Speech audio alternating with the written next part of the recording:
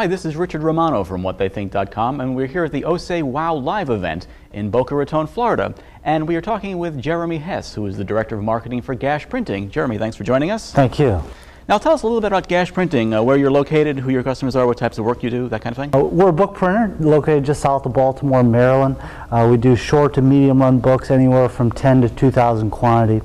Our main market is small to medium-sized publishing companies, as well as a lot of independent publishers. That's a growing market. Now, independent, I assume you mean self or vanity publishers? Self-publishers, yeah. People come to us from either online, whether they have one title, some of them have 10, 15 titles, but yet they're not going through the traditional publishing route.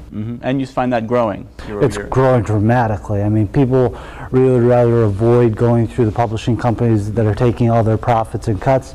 They'd rather go through, sell the book themselves, just get it printed through us, and they distribute it however they like. Now, do you handle any of the back-end stuff, some of the sales and distribution, or is it just the printing, and then they are in charge of doing whatever? They handle all the distribution, because they all have different models that they like, But it is a growing market in terms of why have somebody else do it when I can do it myself, and therefore keep control of everything instead of having somebody else have control of the project. And some of the official publishers that you work with, what types of markets do they tend to be in? Is it scholarly or is it trade? Or? Yeah, a lot of trade, a lot of scholarly. It's a good mix of both, I think. Obviously, ebooks are making an impact on things, but the printed book is still preferred by a lot of people, so I don't see it going away anytime soon. And what types of equipment do you have?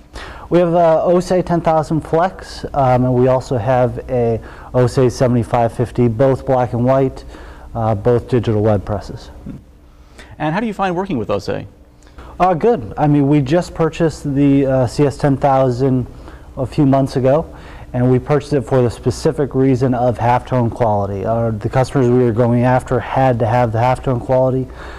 We searched all around, compared all the different products in that class, in that category, and the 10,000 was by far the best one. It was, for us, it was a no-brainer. So what are your marketing plans for attracting new types of customers, those types of self-publishers that you're trying to attract?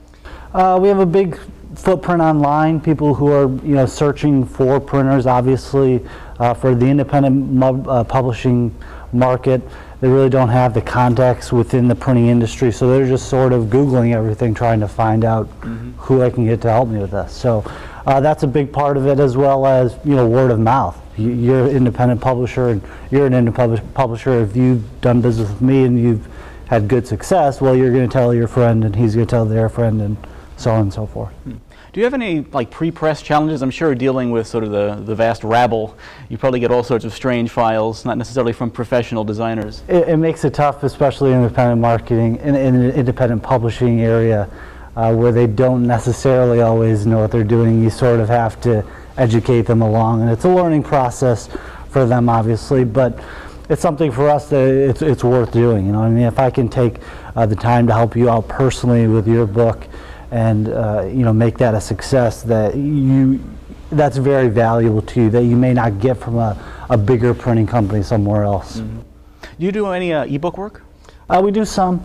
It's obviously a growing trend, and we want to be a part of that, but it's a very complicated and messy industry right now in terms of all the different devices, all the different screen sizes and formats and all of that kind of stuff. But obviously, people are looking to get into it more and more, and so we're trying to do the best we can to help them with that. And you're staying on top of all the different formats and stuff. We try to. It's a challenging process. like painting the Golden Gate Bridge.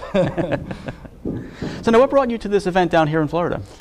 We were actually with OSE at a conference in New York, and they asked me to come down and speak on the customer panel. But we're also looking at the Canon 7010 color box, because we're in the market for a new color box also.